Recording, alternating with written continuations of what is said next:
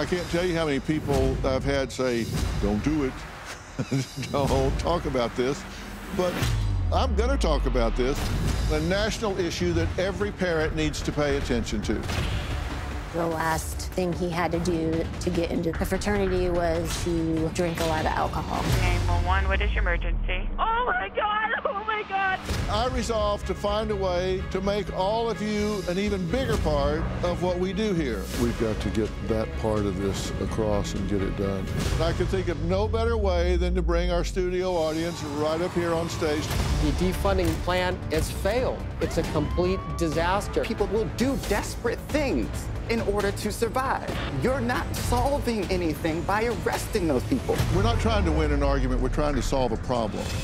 The carnage in our nation's schools has become painfully repetitive. I just started screaming her name, but I never heard anything back. The police officers, we failed you. Lock up your guns.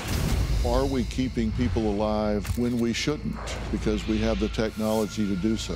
When medicine is used to cause the death, that isn't dying, it's killing. The arrogance of that statement. Thousands of young women who have moved their breasts and now regret it. None of these procedures will change someone's gender. I'm gonna stop you from embarrassing yourself right there. Pure misinformation.